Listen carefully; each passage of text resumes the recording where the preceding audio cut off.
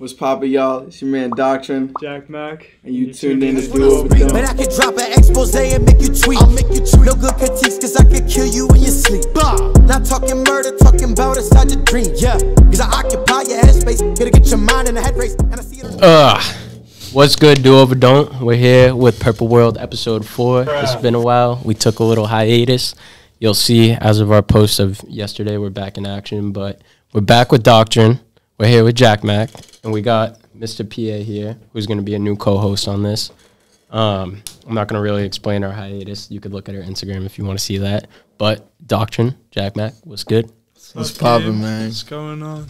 It's good. We re-engaged, bro. Re-engaged? Re-engaged. It's been a while. Actually, it's been a while since you've been on our channel. Yeah. Now that I think about it, like February, like a year ago. Yeah. A year ago. At the minimum. I know. And last time we did like an interview type thing. Well, we did an interview that time, but I fell asleep during it. Yeah. We'll get into that when we talk about LA, but it's been a while since we fucking did an interview with you. So experience regardless. We'll catch up with you real quick. How's everything been with you? I mean, it's been all right. I'll say that it's been blessed first and foremost because regardless of any experience that I give or any like story I'm telling or anything that goes about, it's more so, just me relaying my experience as opposed to like ever complaining about it. You feel what I mean? And it's everything I always take as a blessing because regardless in good or bad, like I'm sitting here right now, we in the same room with good vibes. We on this podcast, like regardless of whatever struggle led up to this moment, like I'm here. You feel what I mean? Yeah. So it's all just like a relaying of stuff. But, in brief, honestly, I went to Los Angeles, obviously from Massachusetts. And, obviously, as you've seen on your channel and through the songs and the album, the second DOD album, like we did some content while I was in LA. But besides that and outside of that, I hadn't actually done a whole lot more because I haven't told nobody like publicly besides like the people that are close to me, like, and the people who know, like it's somewhat common knowledge. But like as an artist, part of like the struggle story is my car. It got stolen when I was in LA. I was going to bring that up in particular. Yeah. So, and to kind of give like context, do you feel what I mean? I was using the car, me and my girlfriend, shout out to Lizzie.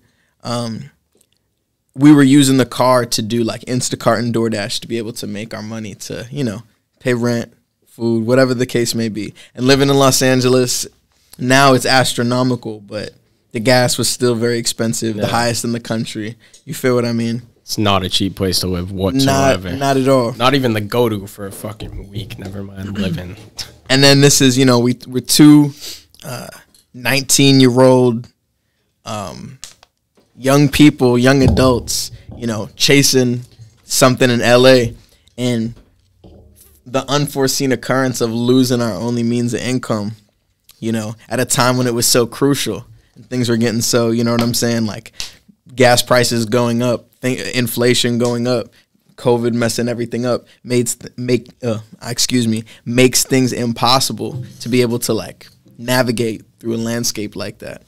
So long story short, through loans and tribulations and stuff, we got ourselves in a whole lot of like unideal situations, you know what I'm saying, which ultimately led us to Texas, me and my shorty to Texas, because it's less expensive over there. We were able to rent like rental cars over there, which we could use for Instacart and DoorDash.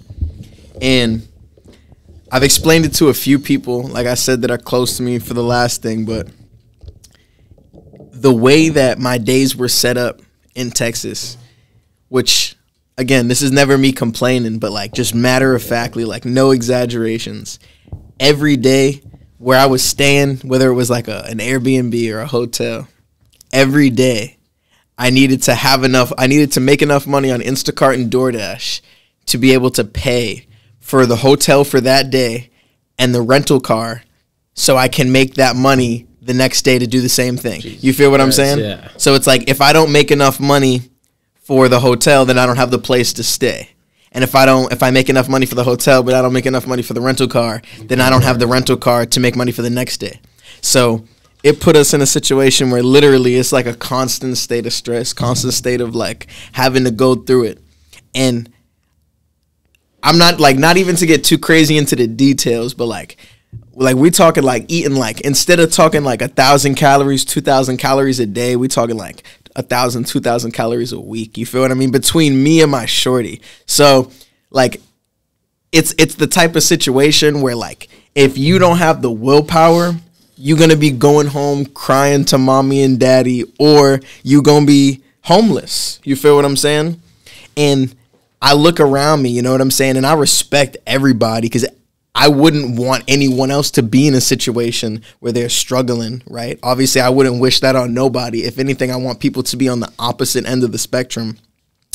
I would be willing to say that nobody that at least I personally know, or most of the people that I look at in my circle, even let alone they still live with like family. When that's one thing. Like I look at how many people have like apartments on their own, and I obviously I commend the people who do, but to the people who don't, from the outside looking in, like sometimes that may be like even something like moving out to get an apartment. They know that's an adult move, but they don't understand what goes into it if you're not on point. Now take an apartment while maintaining a long-term relationship, an extremely faithful relationship. Like I'm not a dog. Like I'm extremely, like when it comes to that type of thing, I take that very seriously. So I'm going to give 110% to the relationship, just like it's myself. You know what I'm saying? So basically maintaining 2 lives and going out of state, doing the music 100% by myself. You know what I mean? Obviously with help along the way from people, you know what I mean? But still at the end of the day, alone. I originally went out to Los Angeles with my older brother. And then through situations, one thing leading to another, I ended up being there by myself. He ended up going back to Massachusetts. So I really was like when you think about like being alone, like in Massachusetts on your own, like that's crazy. But I was on the complete other side of the country, standing outside, you know what I'm saying, in Crenshaw, in Los Angeles, and I'm like, yo, like I'm literally like by myself. Like this city could like swallow me up. You feel what I'm saying? There's so much debauchery going on, so much fraudulence, so much violence, so much crime, so much drug use, homelessness. Anything could swallow me up. I gotta navigate this properly. I'm 19 years old. You feel what I'm saying? Like that's a territory that's kind of difficult to step in. So with that being said, going to Texas and whatnot, it just was that kind of constant staying on the line of like barely surviving. And, you know, through circumstances that ended up working, and I don't know whether to thank the universe, whether to thank God, whether to thank myself, but things allowed me to come back to Massachusetts in a way that was on, you know, good terms with myself physically and mentally. I wasn't coming back to a place that I didn't want to necessarily. I was ready to come back for the time. I was ready to reconnect. You feel what I'm saying? I was ready to re-engage with my city because I missed the city, you know what I'm saying? And I know for a fact that the people who were fucking with me, who are fucking with me with the music and what I stand for and what I'm going to continue to stand for going forward, I know for a fact that they'd be happy that, you know, I would be back around to give everyone content and to try to further my message and whatnot.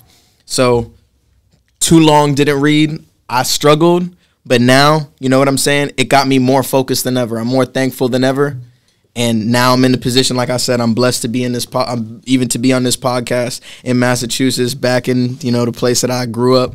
And I just, it just taught me to be fucking endlessly thankful for everything I have, every meal, every friend, every moment inside, not sleeping in a whip, every time being in a warm place, being able to take a shower, all of that, doing laundry. Those are the things, like, every single day. Like, I don't just, like, appreciate it. Like, that makes my day. Like, I don't need nothing else. I could be by myself every day. You know what I'm saying? And as long as I have my essentials, because I've seen the other end of the spectrum. Most people are not seeing that at my age. No matter, I know people go through struggles, but you ask people, it's like, it's not the same thing. I'm not comparing nothing, but it's like, people wouldn't be able to be like, oh, yeah, I know exactly what you're talking about. I was in LA, too, and homeless and doing it. You know what I'm saying? Like, it's just, I kept myself above ground alongside my shorty. And you know what's even crazier? I even rescued, when I was in LA, I rescued a stray cat, and I'm still holding down that cat. And that's my boy. His name is Crispy. His full name is Crispy Cinnamon Basketball. Rescued him from the streets of LA. I'm telling you, cutest cat possible. Made me like fall in love with animals, and it's just like that's another thing. So like on top of all of that, I'm still maintaining like a whole nother like life type thing. Like, you know, that's really the type of person I am. Like just a soldier helping not just myself but other people around me. Bro, hearing everything you just said, because obviously I know everything off camera, but like the whole time I was sitting there, I was just re-listening to your story. But I'm just sitting here, I'm like, bro, I don't know how this motherfucker remains so positive, no matter what, bro. Because if I went through all that shit you just talked about, I'd probably be walking around like just hungry for everything, but just like wanting to rip everyone's face off with all the anger. Like, obviously, it's not like I know what you mean, for sure. It's just like it astonishes me how you're so fucking positive all the time, going through all that. Even just the way you talked about it, it wasn't like. I could obviously tell you went through shit, but it's not like you seem like painful about it. It's like you're like happy it happened. Almost. Absolutely, like 100%, my man. And I appreciate you for sharing something that personal on the podcast. Because honestly, course, man. I didn't think you were gonna get that deep into it. I haven't. You know, honestly, I feel like it's not that it's all about me either. It's just that I think to give that because I haven't said nothing to nobody. I haven't spoken out in like a year. I was gonna say your fans like. Yeah, I haven't heard a lot. So I think just for even the conversation of like who's in the room, I think it's just like you may not have known, you may not have known that too. I'm sure there's even details that you didn't even 100% know. So it's like this is like real scoop, like you know what I mean? Literally goes hand in hand with what the motivation is, and about being positive. It's just like you know, I'm not gonna get philosophical on that piece necessarily, but. Just the fact that I went through those things and that I'm alive right now. Yeah, that's what I have that wisdom and that knowledge. So instead of I could be grim, but now the plan is to like now I have the position and the wisdom and the experience to be able to help somebody else from not stepping into that same thing because I authentically believe that I am not like on this planet or on this earth at all for my own self. I 100% believe my purpose is for everybody else. And that's like 100% what I try to live to. And I think my experiences are just refine me to be so, like I don't care how battered and bruised I get. Like I'm not going to give up because I know I'm going to come out the other side being able to help other people with the shit that I went through. So it's just like it's not like I don't want to say like it's a sacrifice in the sense of like the whole scape of my life, but I'm willing to sacrifice the hard times and stay positive and have faith than to, you know, let myself succumb to it knowing that I can do something for other people because it's not about me at all. Bro, such a positive man and always wanting to help people. Like dead ass. It sounds like no, like I'm dead ass, bro. Straight up. Like I just want to add, like, I talked to him right in the thick of it, like, right after the car incident in L.A., like, on FaceTime, and, like, if he didn't say anything, I wouldn't have even, like, known that he was struggling, like, pure positive energy, just always. Like. That's the thing. Every time I talk to you, except there was one time when you were in Texas, when I talked to you, where I could hear it in your voice. There was one time. But besides that, like, every time I talk to you, bro, I have no idea anything's going on, because you were just so positive, upbeat, like, just loving life. Even in L.A., in Texas, when I was struggling, you were still, like, so happy to not be here and be able to, like, live by yourself, even with all the struggles. Like, yeah. I'm so proud How long were you in L.A.? I was in L.A. for about a year, and then I went to Texas for about 6 months. 4 months, 5 months. So when did you move out of Mass? How old were you? I was 18, August 24th or something. August 24th, 2020. So... yeah, I was 18. So you had just graduated high school? Yeah, I moved out of my parents' house when I was 17. If you look up right now on anybody, it's embarrassing, but it's funny now to me. If you look up because I born and raised in Holbrook, Mass, you know, so if you look up missing Holbrook teen on Google. Like my picture will pop up because like I left my crib at 17 and my parents like put me on blast on the news and stuff. But like people don't like I really like left like and when I was 17 like I just started living my life by myself since I was 17 years old. And then as soon as I graduated high school, literally I graduated in June because of COVID, and then like the end of June, and then a couple weeks into August, I was out. You know what I'm saying? 100%. Damn. That's unreal. Yeah, you moving fast as fuck, bro. What the fuck? Facts. God damn. God damn. Before we get into other shit though, before we like stop talking about LA, I want to talk about when we linked in LA. For sure. Like, because obviously we chilled back, fucking, bro. You know what I just realized? That Exotic Snacks video is edited. I have no idea why. I'm gonna find that, and you guys are gonna get that. Yeah, there's we a need video. that. There's a video of all of us just drunk and high as shit at like 3 in the morning in LA. Doctrine got a fuck ton of exotic snacks. Yes. And that's all I'm gonna say. Hopefully I find that vlog because I know Ken edited it. That's got to be dropped. Ken has it. I hope his hard drive didn't break. I feel like his hard drive might have broken. That's why it didn't go up. But We'll see. Ken edited that. That was funny as fuck. Mr. Hot. Dude, the fucking Chinese or the Asian dude on the bus. Bro, those chips were so bomb. I think it was a Chinese market. It was. No, it was. It was. They were all Chinese and Japanese snacks, I think. That's I think dope. they were. Yeah. But talking about Nightbird, I got to hit my favorite studio ever with you, Yes. which that shit was a blessing how we ended up getting that room. But what was it like being in that studio with us, obviously, and fucking having Split Mind? Because we got to meet Split Mind, got to meet Link. Am I tripping, or was that like Nightbird? They had like plaques on the wall. They had like, bro, the like biggest tracks, like all of the lights. no, My Kanye was recorded in there. Mad shit. like in the all right. So in the moment, I think I was a little bit like jaded by like being in LA and like kind of like like still numb to the experience, but like retrospectively, like looking back, like that's to be able to be in the best room, right? Yeah, in the best. No, that was the best room in there. Leroy rented out the B room, which was the one we were just in with Gio. Leroy wasn't even in that room for recording his album. You know what I'm saying? So it's like just to be able to be in a room where that greatness had occurred is just pretty fucking crazy. That was fine. I mean, that's being at Nightbird with y'all and you know the rest of DOD was an experience that I never forget for sure. That shit was fun as fuck. Shit was crazy. That shit was fun. How much is it? An hour? Like.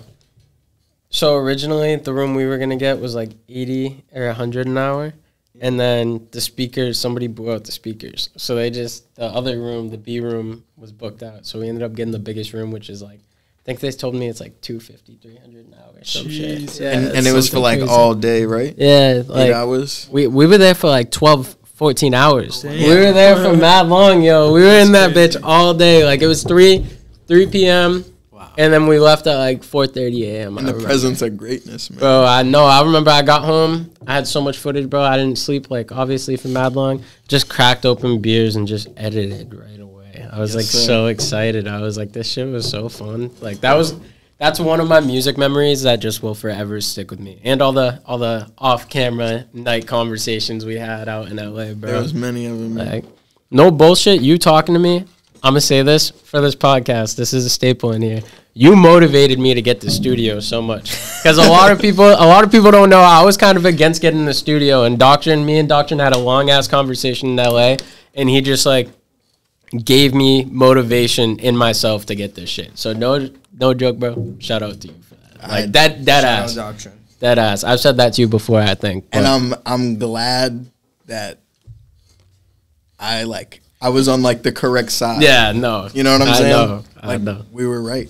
You feel me? No, I fucking appreciate it. It was like a 0% chance of failure, man. Hey, no, there was a percentage of failure. There's literally none. There was no percent chance. You can't think like that. I don't think like that. But No. The reason why there was a 0% chance of failure is did it fail? It didn't. There's literally a 0% chance. You're right. If it happened, it's 100. You're right. You're right about that. Exactly, man. So. My bad, I'm chewing the M&M. But Let me get one. Bro. It's a boost. So, how's it feel being back in Mass? Locked in with JacMac now. Locked in with Sully too. Yes, sir. How is it? I'm thankful to be back in Mass to, you know, reconnect with the people who I can, like, are on my same type of time, you know what I'm saying? The people I can reconnect with, my family, you know, some of my family. But like you just said, I'm extremely excited, obviously, to tap back into the music. In between what I got, you know, working with Ksully, which obviously shout out to Ksully, the fucking Shout out coolest Ksully. dude, bro. Fucking the GOAT, undisputed, and fucking also the GOAT, undisputed. My guy, fucking JacMac. We got like right now, it's like 3 or 4 yeah. in the vault right now, and at least one of them is gonna get dropped like ASAP. So, and being able to, the thing that I fuck with about JacMac is that, and this is like not just saying it, like I have no reason to kiss up. Like I said, like everything else you see, and I've been open and authentic. It's like, and this is something I'm very passionate about. So we Complex in Weymouth, right? Shout out, first and foremost, shout out to Maze Radio. We made some fucking magic there, 100%. You know what I'm saying? Shout out to them for setting that up. But at SOE Complex, right? This is an experience that I always look back to, right? I recorded over there, and the owner of the studio, which honestly, shout out to him, shout out to what he's built up, and I respect it. He's like a Christian like artist, and he, you know, has like morality behind his stuff. I respect it, right? When I went and recorded there, I was tapping in with Maze Radio, and I was recording there. But the dude who I'm talking about, the guy's show, no matter like if I was recording there, like, or I would like say something, like, you know, you have conversation with the engineer, like you work through things. If I'm talking with JacMac or I'm sitting with JacMac, like I'm probably gonna be sitting right next to him. You feel what I'm saying? Like we gonna be working hand in hand. Like it's not like he's like on like this different plane. You feel what I'm saying? And it just be on the type of time where it's like am I like beneath you? You feel what I'm saying? That's the feeling. But and I'm only giving that one example because like I got no problem saying that. But there's been many other instances of me working with engineers that I don't even need to name, where it's just like, it's like there's an energy gap. It's like, is it because like I'm the artist and they're producing, they feel like it's in their hands? You feel what I'm saying? Like it just doesn't make sense. And the bigger thing is if you are recording with someone bigger than everything else I just said, and you don't fuck with my music, or you don't rock at all, and you're not into it, like what? Like just don't record me. You know what I'm saying? Like, and if I'm trash, then I'm trash. But I know that when I hop in the studio and record some shit that's not trash, and you're not rocking with it, and you're, you know, being sour with it, I don't want to record with a person like that. I want to record with a person who's gonna build me up, and if they don't like it, they're gonna be like, yo, maybe you could do this, not be like, like, yo, like, yo, does that sound good? Like, I don't know, like not helping me out and shit, you know what I'm saying? Like, I want you to be engaged in the process type shit, and your energy got to be on point. If I feel like you don't fuck with me, and you're the producer, my song is in your hands. That's like having, like, you know what I'm saying? Imagine putting a valuable possession that you have in someone that don't fuck with you's hands, like in your enemy's hands or something. I'm releasing a song that maybe to other people it's just drill music or this and this, but I'm making a song that I want to influence the world, and it's in the hands of someone who don't give a fuck what I'm saying. I don't fuck with that. You feel what I'm saying? And that's the vibe that I be getting from engineers and producers sometimes. But when we talking about Ksully and we talking about JacMac was saying this earlier to me. I never seen like a producer like on the type of time like Ksully and shit. And shout out to Knicks too. But as a collective DOD and from the communications we've had with Ksully, it's just people usually don't want to be in a position to put other people on because it's like selfishness. But that's not the type of thing with Sully. That's not the type of thing with JacMac. You feel what I'm saying? Yeah. So when I'm rocking with people like that and I'm tapping in with producers, I'm only gonna rock with producers who actually like are on like some sort of energetic thing. Who, if they don't like the music, they can just let me know. But it's like if I'm rocking with JacMac or I'm rocking with Ksully, you feel what I'm saying? It's beyond the music. Like I'm like it, like the human connection's there, and that's way more important. Like I don't care if it's business is business. Like it's not just business because it's more than business. You feel me? I'm not gonna pay to go to a studio that's fire producing equipment if the engineer's a dickhead. That's not gonna happen. You feel what I'm saying? That's the thing, bro. A lot of people come in here and they're like, bro, like my last studio I went to or every other studio I went to, the engineers don't give a fuck about me. Blah blah blah. It's so important, bro. Like everything. Literally, like you're the millionth person that said that to me. I've heard that so many times. Producers, for the most part, I won't agree with that with producers, because what I think with producers a lot of the time, from what I've seen at least, they're a lot more open to work with each other. Like, well, the people that you work with That's true. have like good, like everyone that y'all are associated with is on good type of time. I think sometimes it's like, I use the example of the dude who owns the SOE complex. I think it's sometimes the older adult producers who are already established. Maybe they already have been doing this music for a long time. They make tons of money on their studio. I think they have that superiority complex as opposed to the people that you're working with. We're some at different levels than others, but we're all trying to prop each other up for the sake of Boston, for the sake of the music and shit. We're not, we're not dickheads.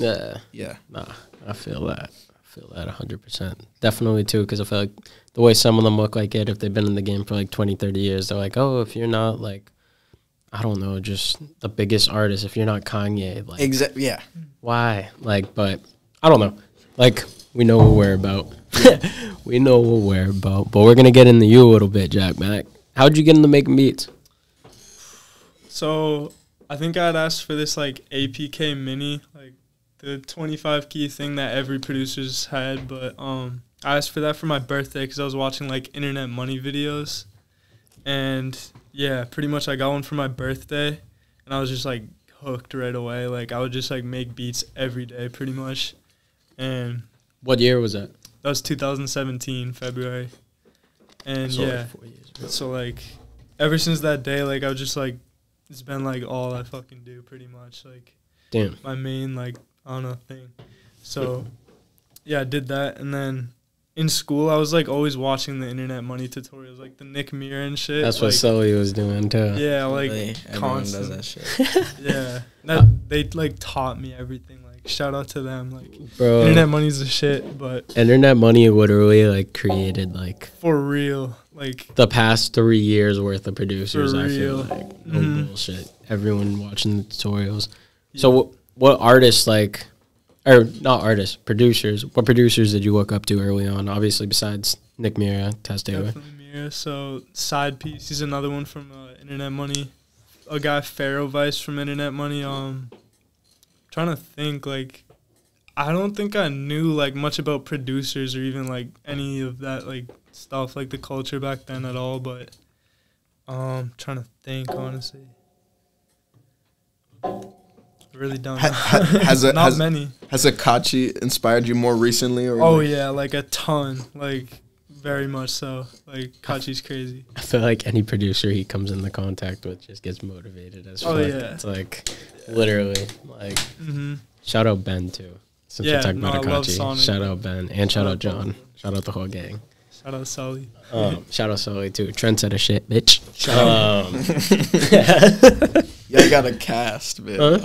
Y'all got like an arsenal, like a cast of characters that y'all be rocking with. That's crazy. We do, bro. I forget. I was talking about it with Tempo. Tempo's like, bro, do you realize, like, everyone's like their own character? Like, Doctrine's a human dictionary. I'm the little kid that's just good at music. So he's like the little white boy making the beats. Yeah, that's I'm hilarious. like, bro, I'm like, It's like a movie. Yeah, because also, like, what I love about doing all the vlogs, pictures, and shit, it's like we're capturing everyone's growth. So you're seeing, like, the evolution. And it's going to be like when everyone's up, it's going to be so dope to look back facts. sure. at everything. I love that you document it how you do. Yeah, I Just love taking videos. I love documenting shit. I love documenting shit. But get more on you. What other artists have you worked with besides Doctrine? Just a few local artists. Few local Honestly, artists. not too many people. People from Instagram. Uh, I'm working with a guy named Jai Jams right now. Shout out Jai. Yeah, not too many people. Not too to be many people, honest. yeah. It's like, it's really been big focus on the beats, just getting them as good as I can. you gotta start sending them beats out, bro. Your beats are fire. I your know beats are damn fire. well my guy's about to do something game changing For soon. sure. It's coming. I actually did get like a song with like a major artist, but I'm not supposed to like talk about it Nah. yet. It was with Akachi. Yeah, Yeah, that's fire. Fire. That's fire. super. That's fire as fuck. Nah, Like, that's fire as fuck. Be on the lookout for that. Obviously, you can't talk about it, but that's gonna be dope as fuck. That's gonna be big moment for me. What y'all got on the way, though? Because I know you said you got like 4 or 5. So yeah, so When can we expect the first one? So think I got that's I didn't even think to mention this, but the one that I want to drop first is actually with Tempo on it too. So shout out to Tempo. Yeah. Like I had the pleasure of meeting him twice now. And fucking, obviously everyone knows, like, good kid, you know what I'm saying? Fucking character. Immaculate vibes. I fuck with him. I want to get another one with him, but I'm like, I was talking with him for a minute about getting a joint with him. So, like, for months. So to have one is actually dope. And I made the beat. And yeah, and JacMac's on the beat. Tempo's a beast, bro. He's crazy at singing. Like, crazy. So this is about to be like a 3-headed snake moment. You know what I'm saying? Fuck. That shit about to be fire. Doctrine, Tempo, and JacMac. But after that, I got another single joint over at, I think it was with JacMac and Sonic Kaboom.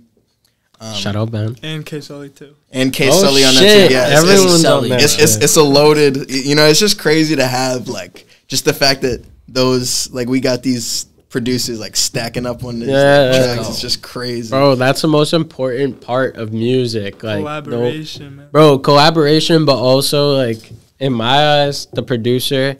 It depends, because you have some artists that are equally involved. Like, they're sitting there through the process telling you what to do with the beat, blah, blah, blah.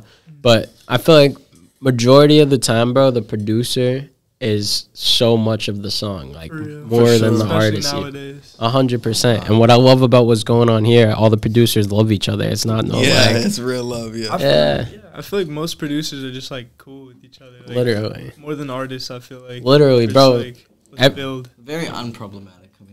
Oh, yeah. 100%, bro. Every single time a producer comes in here, it's like the most genuine energy every single time. I always be telling them that. I'm like, bro, no offense to artists, but I'd be fucking with producers more because they don't be wild. I'm not throwing shade at anyone. They don't be getting there's no producer in the beef. Studio. Yeah. No, there's no producer beef. There's no, like, getting fucking shit-faced in the fucking studio. Like, fucking, I don't know. It's just, like, always chill vibes. Like, even if whatever's going on, it's just always chill and it's always welcoming. Like, it's like if there's a producer in the room over, they're not going to be like, oh, like, don't come in here. Like, come in here. Let's fucking collab. Send me loops. Blah, blah, blah. Let's get each other's information. Like, I feel like producers, you can be in a room with, like, Akachi, for instance. Any producer that comes through here, if they go in with Akachi, it's not like Akachi's like, oh, like, get out of here. Like, he'll be like, yo, come in here. Let's tap in. Whatever. That's what I love about the producer community. It's a beautiful fucking thing. For real. There's a lot of scamming, though. Like, be careful of that. Make sure you know what you're, like, getting into. For real. People. Record on that real quick, yeah. Huh? Record on that camera. Scamming in terms of what? Can you allow Like, it? I've been scammed, like, a while back. Like, I would pay for, like, promo, and it would turn out they had, like, fake followers and shit. And Oh, yeah. Even more than that, though, it's like, I was dumb back in the day. Like, I would pay to get, like, a 21 Savage placement. Like, I did that once. Oh, you fell for one of those scams? Yeah, dude, I was desperate. I was, like, so hungry, but... Yeah, moral of the story is to definitely avoid look out for scams, those bro. type of For real. scams, for sure. Bro. And even other producers and artists, like, they just won't do your thing. Like, you'll send the money and they just won't do it. Yeah, I don't know. I've heard of that with, like, the loops. Yeah. Young Blue had like a scandal for that. Really? Yeah, it was a crazy thing. Young Blue? I don't even know who that is. He has like a song with Drake, whatever. Oh, what the fuck? Here's a big one, yeah. But The fuck?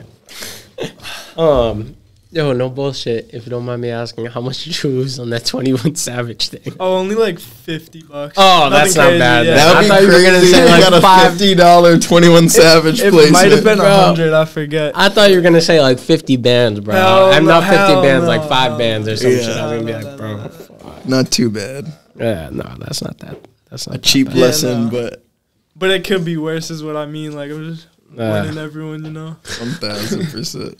So, what's it like with you guys doing songs in the studio? Is it like you writing or you freestyle? Because obviously, In terms of us recording, yeah, yeah. So, I mean, even outside of the 4 joints we got, like, it's probably like 10 shits that like including those 4. There's probably like 10 different shits we've started, or like shit that's like written or whatever. But it's like not necessarily a matter of like, you know, finishing it or being in different places. Like, I had done some when I had visited Massachusetts from LA, you know, but they didn't get completed. So I always like to be in a position where I feel comfortable to like punch in as many times as I need with a producer, you know, because sometimes producers, like I said, be fucking weird and they be getting like sometimes annoyed if you punch in too much. Bro. Which makes no sense. Like, I mean, like, Like realistically, like there's nothing you can do. Like you just Yeah. and if you a perfectionist, you just gonna keep punching.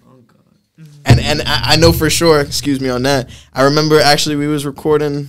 I was here the other night. I think I was sleeping on the couch out there but I heard you was recording something your verse, and it's like I kept hearing, obviously like you hear anywhere, but I distinctively heard you was spitting some like hard slimy shit, and fucking it was like you had to keep doing it, but it's like it really be like that, and I can't imagine like working with an engineer who like you can't sit side by side with and be like, gonna do it again, we gonna do it again, and they just chilling. It's like it should never be no type of irritation. So like when we recording, I can freestyle because I feel comfortable enough. I can't do that with producers I don't feel comfortable with, because it's like they're like, oh, you're doing it too Like much, you know. I want to be able to be in my pocket, so it's quick to record with him. So I'm thinking that we're gonna have more in the future too, obviously. For you know what I'm saying? That's about to be fire. 100%, yeah. That's about to be He goes off Nah. freestyling, like, for real. Bro, no bullshit. If you're down, you might have to freestyle at the end of this podcast. I'd actually be down. It's been a minute. You might have to. No bullshit. Not too rusty. Hopefully not. Hopefully not. You said slime shit though. And real quick, because I know we got 2 big Gunna fans. I don't know about you. I'm not really a Gunna fan. I like him. But what y'all think about DS4? I'm a Gunna fan. You guys are More than No. not even popping my shit. Is he? That I'll at least say this. Honest to God, I've listened to all of Gunna's albums many times. But DS4, I've listened to at least thus far since it dropped like 20 to 25 times, cover to cover. Like obviously it's not daily, but like at least a couple times a week I'll listen to the whole album. Like it that much? And outside of DS4, I only listen to Gunna music pretty much. That's like literally like my palette, which is weird because that's not even like the type of music I rap, but like literally That's Gunna. the GOAT. I literally say this to every single person I meet, bro. I say he's the greatest rapper of all time, and I genuinely mean that, bro. He's there's fucking just, goated. he just hits on some different shit, bro. It's Like, just different. it's crazy. Nobody does what he can do. Every single No one gets it. I have my yet to boy. find someone to name me a bad Gunna song. I'm willing to on my mother's life. I'm willing to stand by the statement that there's not a song that Gunna has released that is bad or a miss. Not one. Not one. Not one. I can't say that about any other artist. You can do research. Juice WRLD before he died. And I'm not gonna lie. I think DS4 is his worst like studio album. The more I listen to it, the more it grows to me. Like honestly, I agree. I agree with you to an extent, but I feel like it has its own body. Like it's its own thing. It needs to sit. Yeah. For like at least eight more months. Listen, 9 more months. keep listening. You know what I'm saying? It's gonna hit eventually. But I don't know, like, bro, because, like, fucking DS, what is it, Dripper Down 2 Yeah. and Wanna are, like, the 2 greatest albums, like, ever type shit. So, I don't... Yeah, I can generate. You're so much younger, so like. No. I mean, but it's just, like, I really do agree. Like, obviously, I fuck with other rappers, too, but, like, it's just, like, my taste has just been for that kind of music. So are you, like, all things YSL, all slime? I like Young Thug, like, he's cool. I'd had my little stint listening to Lil Got It, Lil Keed, but, like, Gunna is, like, I literally listen to Gunna every day. Damn.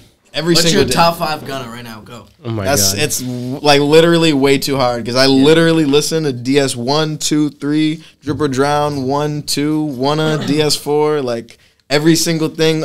There's like mixes on YouTube of all his unreleased shit. You have his unreleased shit? Like literally, it's honestly pitiful. Like it's in the way that people be like fanboying over other artists. I'm sorry. There's just like I just feel like I've tapped into everything. And I know for a fact that I will collab with Gunna one day, but I hope that he fucking knows that, like, I am responsible for so many streams. Like, I can give him thousands and thousands of streams, Gunna. No bullshit. I forget what it is, but I'm pretty sure Apple. I don't know if Apple does this, but I know Tidal. If you stream music through Tidal, your most streamed artist gets like a percentage of your subscription. I'm pretty sure it works like that. That's actually excellent. So you're probably giving fucking Gunna a percentage of whatever you stream. I hope so, bro. He's always delivering every time. Always. Yeah. I was about to say something off of that. Oh, when you guys were saying that you feel like the album needs to grow on you, I don't know if I'm bugging, but I feel like for some reason right now, a lot of the projects that are coming out, it's like you hear it once and you gotta like keep listening to it to like really like it. I don't know if I'm bugging. It depends. It depends like, on the album. Bro, like, because even... That shit was hard from jump. Bro, I don't even really like Whole Lotta Red like that, but it definitely, it grew on me. And like... so fire. Even Donda, bro, I was like so excited to hear Kanye back, but I like, at the same time, it took me listening to it for like a week to be like, okay, like I love this. It was like, besides like Off the Grid and shit, like it took me a while to get used to it. Donda? Yeah. I don't even like Donda that much. Really? Yeah. I like Donda. Like it's definitely not my favorite Kanye album, but I think it was pretty good. Like if you listen to it, it's like an art piece. It's more than just an album. That's what I mean. Like you got to really listen to it front to back to fucking grasp the art concept of it. But it's just like, it's 2 hours. That's why I haven't listened to it as much. I'd rather go cycle through my beautiful dark twisted fantasy. Most people gave it like that initial listening. Yeah, like I go back Off the Grid. I fuck with, but overall, I feel like most projects for some reason it's just like I need. Certified Lover Boy was kind of mid. Bro, I didn't like Certified Lover Boy. I didn't either. I don't. Yeah. It felt so half-assed. Yeah. Like, that's what Drake has been doing. Drake has been half-assing everything lately. I hate it. I hate it. Every verse, every feature, everything. He's just. I don't know what's up with him, dude. It actually pisses me off. Like, come on, bro. No bullshit. Agree. I've always liked Drake, but at the same time, I feel like it's just like I don't like the fact that it's just like Drake is just like the GOAT. For real. So like I don't know. Like he deserved it for a while. He deserves it, but it's also like I don't know why you have like if you're talking about GOATs, like there's multiple GOATs of like that generation, but it's like. You got, like, Drake obviously is good with the emotional shit, but then you got, like, Kanye. You got J. Cole, Kendrick, who obviously they don't drop as much. That's what Drake does a good job of. That's why Drake's the most fucking popping artist, because he never fucking has a year where he doesn't have a fucking album come out.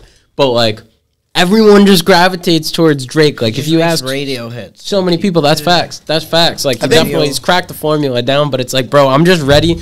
Like, even, like, Kanye and shit, like, I love Kanye. Kanye's one of my biggest inspirations. Even, like, Kendrick and shit, like, I love all of them. But, like, low-key, bro, I'm just ready for, like, a new wave of artists. Like, just... Me too. I'm ready for the whole industry, and, like, I feel like that's about to happen with our generation. I want everything to just get, like, restructured. I'm tired of, like, the same old bullshit. Like, dead ass, bro. Dead ass. I think it's coming, man.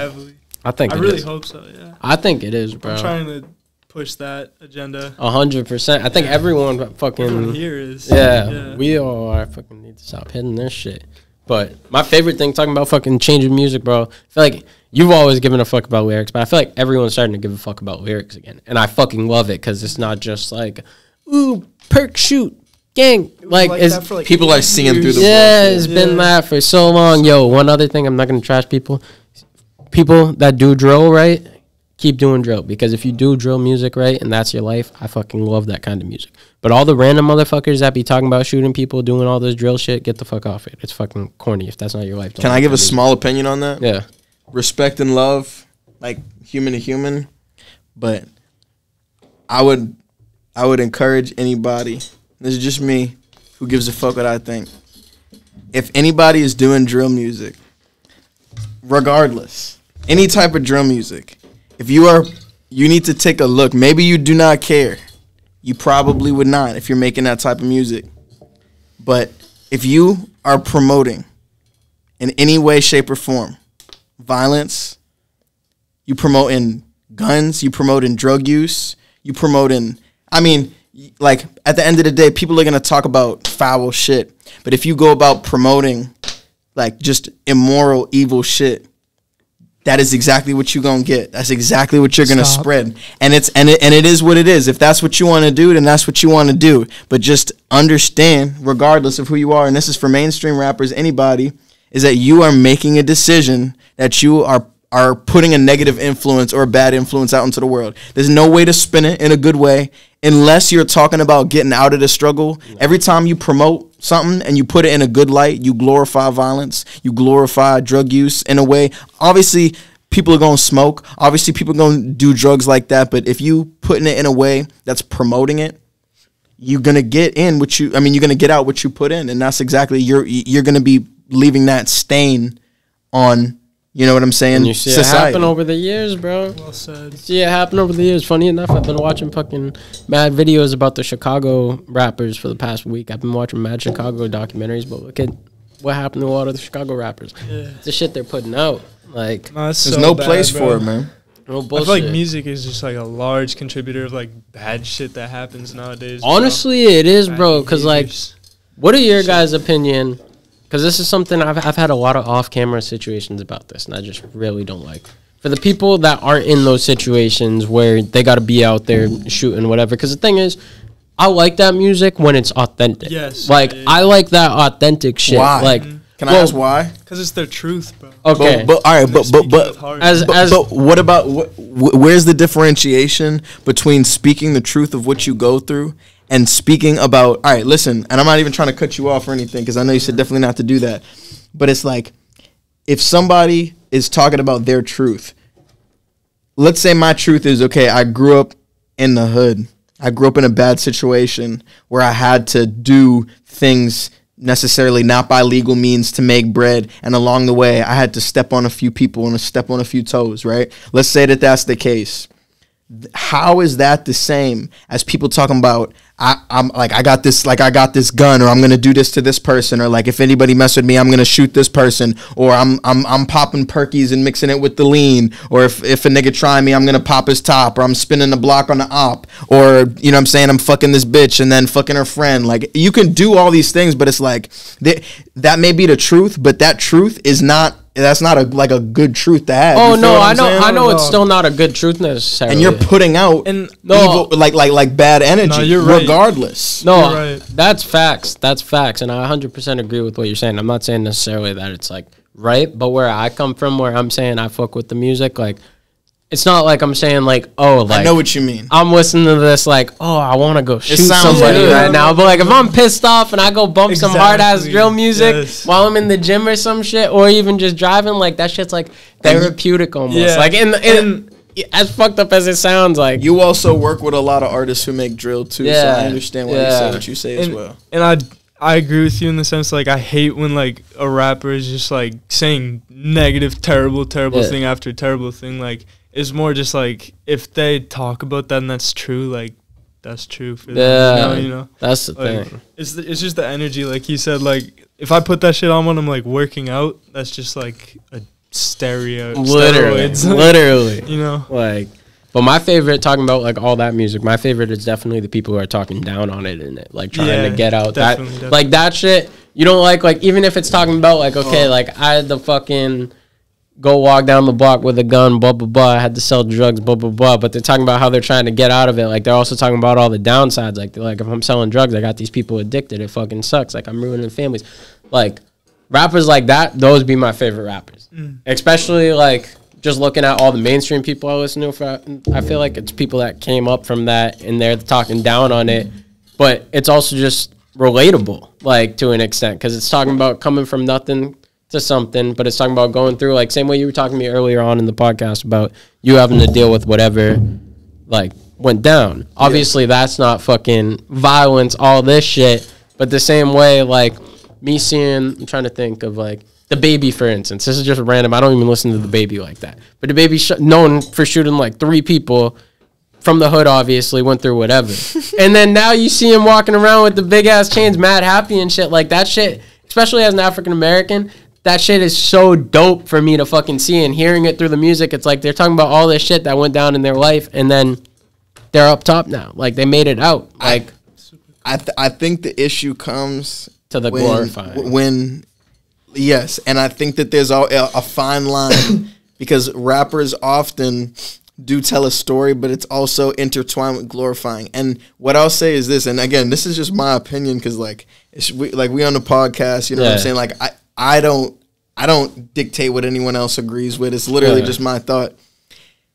Whether you're in the gym or whatever the case may be, if you are listening to music, like let's say that's glorifying that type of thing, in part or in whole, you are like, and especially because like I'm half black, like, and I have never interacted. I've never got a chance to interact with my mother's side of the family. My mother's white, so the only thing I understand and the only thing I know is black culture, and I understand 100%, maybe not 100% myself due to my complexion. Do I understand the throes of what people go through, people of color? But I understand from everybody who's, you know what I'm saying, in my family, who's telling me these things and who's educating me on these things and who's educating me on systematic racism and how it really is and stuff.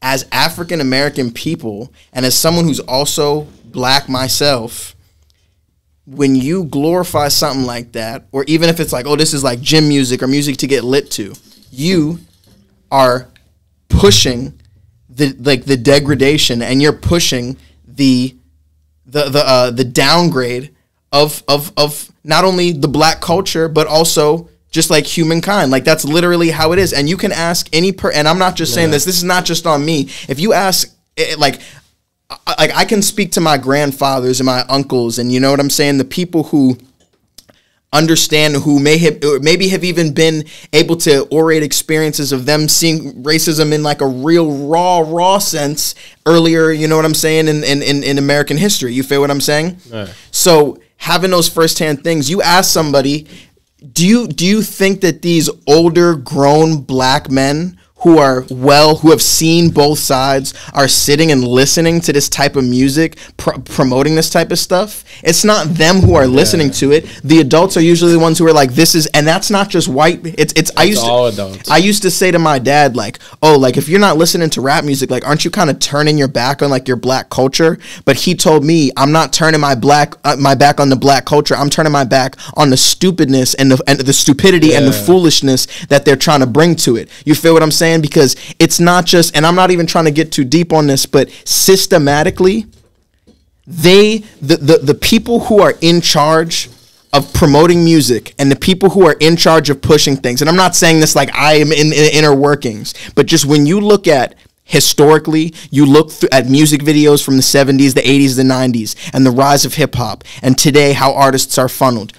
How do artists get the biggest, biggest traction today? Answer this question first and foremost. It's off of who chooses, like on Spotify, iTunes, YouTube, and whatever. It's what? Playlisting, and it's who gets on the trending pages and who's promoted, whose pictures on there, whose ads they're running, all those things, right? Now, who do they choose to run on these ads, right? Back in the day, and it's way more blatant back in the day if you see it, they want the black man to look like, well, let's take it from like the 80s or the 90s, right? It's the stereotypical black guy. He got the girl. He got the big gold chain. That's what it's not a promotion of the image just to say, oh, this is the way that's cool. The people who are making all this money off these artists are not sitting there like with huge big gold chains with fucking 40-inch rims bouncing on it with big bad fucking big booty bitches. Like these are like us, like people who are in a position, they're not looking up to these people. Like, do you think the people who are above DaBaby or the people who are above like Lil Durk and stuff are looking at Lil Durk, or they're looking at DaBaby like, okay, like this guy is like, he's the type of human like we need to look to this or this, or they're looking at him like a cash cow because they know that type of shit is gonna get people riled up. And what does it also do? It makes black people and it makes the black culture look, it takes away the wind from their sails. When you see, oh, all these rappers are talking about this shit, or all these rappers are talking about that shit, it's not just so that like, oh, this is what's actually lit, or this is what's actually good. In life, we really need chains. We really need mad bitches. We really need to pop perkies. No, any good sane person knows that that's not the way to like living like the most fulfilling life. That's not what it is. But why do they promote it like it is? Because one, it makes black people look foolish like they've been trying to do. That's part of the racism that they're doing against black people systematically, is trying to make them look more foolish, look in a worse position, not doing intelligent type things, trying to promote killing each other. You talk about Chicago rappers dying, these cities where there's high crime rates, and the music is promoting this, and then this drill rapper's dying, and then this drill rapper's dying, right? That, anybody knows that that's foolishness. That's idiocy. They lost their one human life over the type of shit that they promoted and that has been being promoted in the type of music for no good purpose. we need to, and you're saying as an African American, we need to move. Like, I'm not saying that there's going to be nobody, like, everyone should stop talking about any drill things. That's not realistic. But you need to realize and call a spade and see what it is that they're trying to do against us, and that racism is not always just overt. It's that it's systematic as well, and it also is in making them trying to look foolish by promoting stuff that everyone knows in their good mind is just unproductive. Getting involved in gang stuff, if you're not about that, or staying involved in that, pushing drugs, getting people addicted. We know it sounds cool, but we know that shit is fucking. If it wasn't rapped about, and it was just some dude that you knew from your neighborhood, the local trailer park guy, Jim, who he just told you stories about how he would rob dudes, and he just is selling like crack to people. You know what I'm saying? Would you look up to that dude and be like, yo, this dude is so lit? You're like, nah, this dude's like scummy. This dude's like a bum. Like, he's promoting bad shit. But suddenly when you're rapping about it, yo, this nigga's hard. Yeah. You know what I'm saying? He spit these bars in this. But you got to look at what it is. And either you going to be on the side that's pushing things the wrong way, or you going to be on the side that's pushing things the right way. And I'm not saying anybody has to make no decisions, but it's like you going to be on one side or the other. You either going to promote it or you're not going to promote it. You know what I'm saying? Yeah. Either you're going to be about that type of shit or you're not going to be about that type of shit. If you really believe that that's poisonous, you're not going to, you know what I'm saying? You're not going to sit in the poison and be like, oh yeah, this poison's okay. You're going to be like, no, we need to like not do that type of shit. And stop letting them make us look like we're foolish, and all we can do is just be on this type of shit. Like, Kanye West said the same shit that I'm trying to say. Literally, him talking about, like, I'm not going to the extent of this because it's not my place, but when he explained his, like, slavery is a choice comments, he was explaining that he wants to separate himself from the mentality that, like, things have to be a certain way, and things have to be in this lesser place, that you can elevate yourself above that type of shit. And now Kanye West is like a $10 billion man. And he's not talking about he's not spinning blocks and shit. You feel what I'm saying? Literally. And he's a businessman. Bro. He never even talked about this shit. He talked about fucking loving clothes and art and shit. Literally. Like, he talked about all that shit. I know I kind of went off on a lot. No, you went on a really good point. Bro, that was a really good point, because I never thought about that systematic racism shit you were saying, because I remember I used to always like have conversations with my dad, like, when my teachers and shit were fucking with me in school, he's like, don't do this shit because you're just like feeding in the stereotypes, whatever, blah, blah, blah. And then it's like, now that I'm thinking about it, looking at the whole shit, when you were talking about the higher ups, like the suits doing shit, it's like, bro, realistically, if you think about it, if that's the music that they're promoting, they're constantly picking these violent ass artists, that is what they might be trying to do. It's addicting. Like, low key, because think about it, besides like Drake, besides Kanye, like there's not a lot of artists you have. Even Drake talks about shit like that to an extent, but like there's not a lot of artists that you've heard blow up. It's not going to be always right in your face.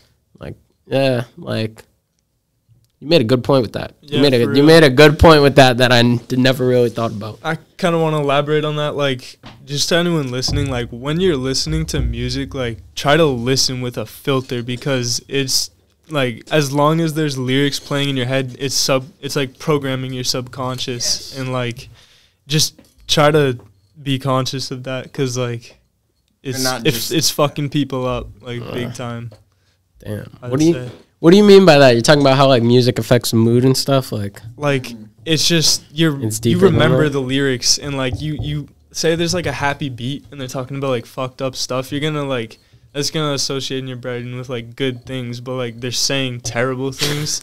And it's, like, you remember the lyrics even if you, like, don't. Right. Like, you'll just go around walking, like, it sounds fuck good. that, like, and just saying crazy shit in your head. But and even, the human brain is so powerful that it's, like, even when we don't literally, like, I think what you're saying also is, like, even if you don't literally, like, remember the lyrics, like, you can say them back. Yeah. Your brain is like a sponge, and anything you've ever heard or anything, like, it's somewhere in your mind. It's just not always accessible. Yeah. So when you listen to that type of music, even if you think, oh, I'm just listening to it at the gym just to pump me up. I'm not saying to you, but anything. Oh, I'm just listening to it in the background, or I was just at a party. I'm just at the club. Your mind is listening to those things, and your mind is absorbing those things that's being heard. And no matter what, like it's not even like an opinion. Like psychologically, scientifically, biologically, you are gonna be influenced in some way, even if it's like infinitesimally small. Yeah.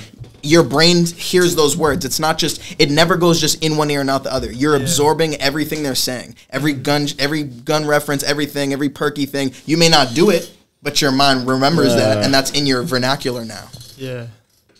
That's crazy. That's crazy. Look, for real, look no, I believe it. I believe it, bro. I heard this quote. It was like, songs are like melodic spells. And you're just like, what's it? Like, I can't think of the word. You're just subject to whatever they're fucking saying. They're just writing data in you. That makes sense. Literally. Literally. And that's not even too deep. Like, that's just literally like science. That's how it works. That's fucking nuts, bro. Yeah. That's nuts. That's why we need to change this. Make it more positive. Literally. It can be like church, bro. Let's start rapping about church. Nah, we ain't turning this into that. Yeah, we ain't turning this into that. But we gotta do something. We gotta get on to something. You don't. Nothing positive ever has to be uncool. Like we don't have to be like rapping like, "Hey everybody, we're doing positive shit." Like literally, it's so easy. Like just make music that doesn't talk about negative, like violent shit. It's not like you can't make music about. You can't talk about girls. You can't talk about your struggle. You can't talk about anything. It's like, just wouldn't it be still very easy to make a song that's not about guns, drugs, or like debauchery? Like, is that impossible? Are those the only three things to talk about? Obviously money, not. drugs, and guns and women. There's so much more to life. Obviously, it's just like it's ridiculous. Yeah. I don't know. Those are what you see in the movies. So I guess that's what people are trying to see in the music. Gotta break the cycle, bro. For real. We gotta. Who knows, the fucking Illuminati or whoever the fuck. Nah, controls. It's us. We control our destiny. We gonna do this shit. Let's do it. Let's do it. Yes, sir. No bullshit. I forget. I was about to say something because that camera just died, and that probably means that one's gonna die soon too. So I was gonna say one more thing. Oh, to wrap it up. I was gonna say something after, but earlier you said something about when you got your cat. There's a conversation we had about animals that I'm not sure if you want to talk about, but I don't know if you know what I'm talking about, but if you want to share that conversation we had on the way up to Charlton, I think that what was the conversation? You don't remember we were talking about, you and Ken were talking about animals and what made you guys start perceiving animals differently? Oh, like psychedelics? Yes. Oh, yes. Oh, well, yeah. So I don't know. Maybe you've even had the same experience as well, but I know for myself that like through psychedelic experience, I just talk to trees. I realized that like like when you look day to day of living things, we pretty much only see, like, besides bugs, we only see pretty much humans, right? Like, obviously, like, we see dogs and cats, but, like, the very few, like, steps into, like, the animal world of being able to connect with a completely different species comes in, like, cats, dogs, like, bunnies, birds, everything, right? That is, like, for me, I came to the realization that is just incredible. And, like, that is not something that I could overlook. That's like overlooking, like, nature. That's like overlooking, like, how beautiful nature is, or, like, going to the beach or something. It's like, but it's even better because they're alive. Like, imagine, like, the cutest, most adorable, and I don't give a fuck. Like, I don't think there's any toughness to fucking not thinking animals are cute. Like, that's some dumb shit.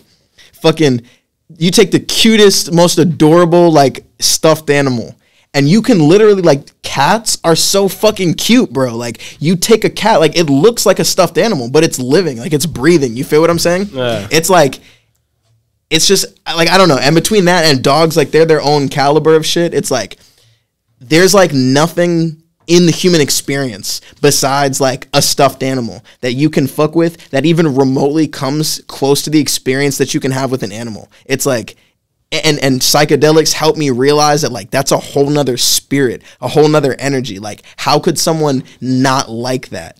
and they're just like, they're so much fucking cuter than humans. They're way less problematic. Yeah. Like, yeah, they do dumb shit, but like a cat is not gonna complain. They're not gonna be a rude friend. They're not gonna be a stubborn friend. They're not gonna like fucking talk shit to you. Like, it's just, they're a cat. Or a dog is just gonna be a dog. Like, it's just like, it's so much better. Like, I would rather, honestly, if I had a choice between like just like interacting with like the average person or just staying like with my cat, like, and my girlfriend, like, that is like, that's all I need.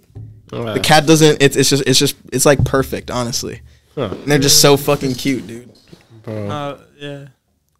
I feel the same way with my dog, kind of. Really? Just chill. But some animals be annoying as shit with it. But why do you think they're annoying? They're just like humans in the way that if an animal is going to be as annoying as it's brought up to be. Like, if you train an animal or if you bring an animal up in a bad spot, it's going to be a certain way. If you raise an animal to be like good and you treat it good, like, very few animals, like, when was the last time that you've really, like, if you've been to like mad friends who have animals, like, I interact with, I feel like, a lot of animals through my friends.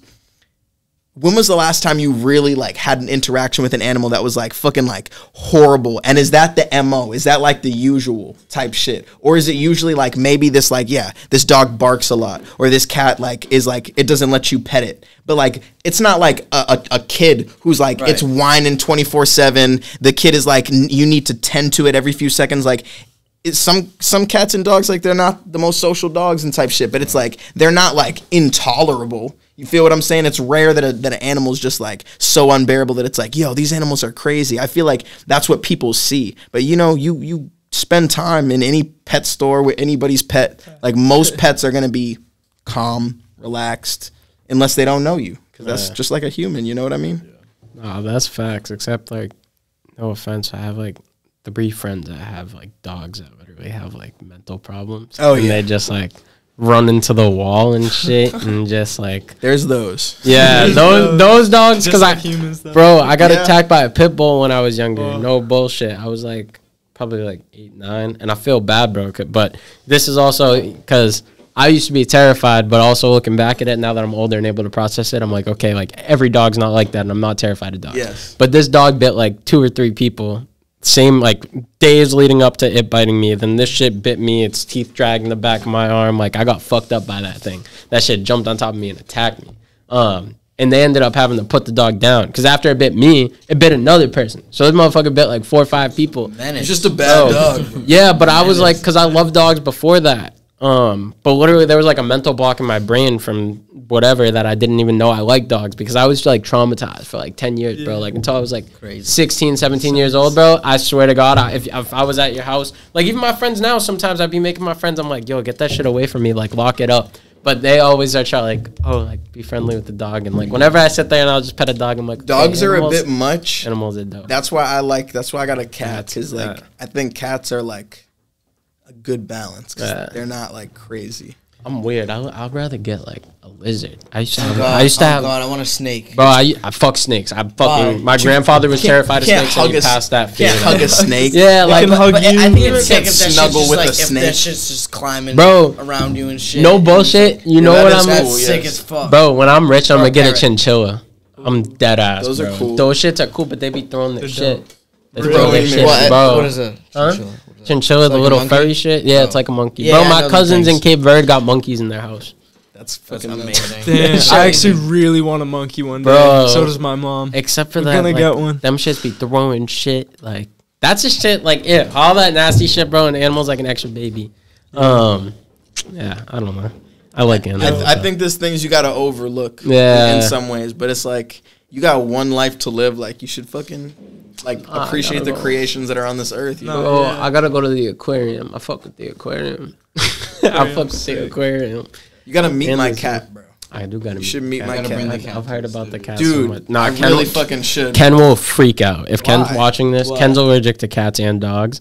Like, bro, I think it was someone Gio's cool with. I think it was Zone. Shout out Zone. I used to be allergic to cats. Bro, he brought a dog in the studio, and Ken walked in. He's like, why the fuck is there a dog in here? And he was like struggling to breathe and shit. So like we're always like, I'll bring my cat on the day that Kenna's in here. Don't let him know. You guys will fucking love this guy. I'm telling you, he's fucking awesome. I mess with cats. If your cat's chill, then you did a really good job. His cats are like the epitome of how you raise it. He lets you just pick him up. He's a stuffed animal. He doesn't go out and kill animals, right? He's purely indoor. Okay. He's the cleanest cat you'll see. Like, you gotta see him. He's like angelic. I love this guy.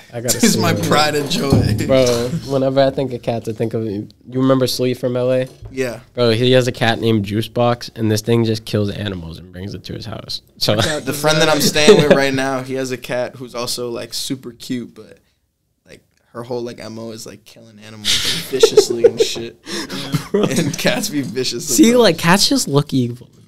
I need that. And some of them look cute. I bet yours looks cute, but some cats be on demon time, bro. That's a fact. My cat definitely is on demon time always. He goes outside and he just kills the nearest thing. Bro. Doesn't even always fully kill your cat? Yeah. And I'm allergic to him now, which sucks. I developed that fucking sucks. That sucks. Damn. But on a wrap-up note, one last thing. Goals and aspirations both of you guys got. What can we expect this year? What are some big things you guys want to do? This year, you'll see a big song from me, or at least with a big artist. And I just want to grow. Just, work with as many people as I can. Work with you guys, go up with you guys. Not too much. I just want to grow my social media presence and stuff, especially YouTube. That's gonna be a big one. Subscribe to my YouTube. That's gonna be a big one. Mr. Doctrine. I'm gonna do a full resurrection of everything that I had stopped doing before. I'm gonna increase my socials. I'm gonna drop songs with JacMac. Honestly, I guess this could be the first announcement that I'll make out loud for people. But I will drop. Should I even give him should I just tell him the name of the song? Yeah.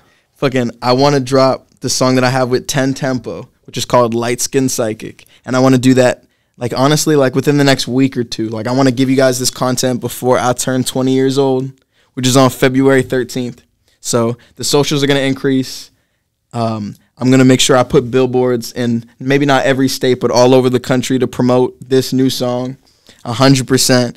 I'm going to make sure I'm going to funnel my time, my money, my energy into advertisements, making sure this shit gets analytically on point. And I just, like I said, I want to resurrect what I had before. And for anyone who's fucking with me, I want to make sure, this is my rise to the top. This is the time. You feel what I'm saying? Yes, sir. I've been through a lot, and I'm ready to teach, and I'm ready to grow. Ready to bounce back, yo. One more thing. I'm also going to drop a song soon. Ooh, me as the artist. I heard you released the other day, bro. I forget who. Someone was like, yo, you want to hear JacMac's? Yeah, it was Archie. Yeah. It was Archie. And I was I was like, what the fuck? You fuck with it? Yes, I fucked with it. I was like, what the fuck, bro? Who knew JacMac was rapping and singing too? Yeah, I'm excited. I actually love that so much. Bro, that almost shit more was than dope. Producing. Together, it's just I love it. If you can learn, you already have, bro. You could do both, bro. Those are the best artists. I don't know what you just took. I just grabbed, I have some chapstick. Oh. You meant I'm stealing your shit. I don't know what. No, you just pick something up I'm just take this Rubik's Cube and I didn't think you were taking anything. I was just you did that so weird. But, no, if you could learn to do both, bro, those are the best artists. I always be saying that. If you can learn how to engineer yourself and fucking produce. It's like a superpower. Literally. That's look at every single legendary artist. I bet you they do a bit of Kanye, Travis, Drake, J. Cole. That's facts. The list goes on. The list goes on. But deadass, I don't know why I said deadass. I say that a lot. But make sure, follow Doctrine, follow JacMac, tune in, Light Skin Psychic on the way, featuring tenTempo, and Resurrection from Doctrine. And JacMac. Got a lot on the way. But anything else you guys want to say before we wrap it up? Thank you for having us, sir. Thank you for having me, man. It's a pleasure. No problem. You guys will be back in some capacity. Yes, sir. Probably film a freestyle. Ksully on the beat, always Yeah. fucking murdering Sir. shit. Let's look. I love Get it. Thank you guys You more. overdone, but I can never speak on that. I speak on facts, only talking when I'm speaking back. They why you white but you speaking black? Why you so young but you speak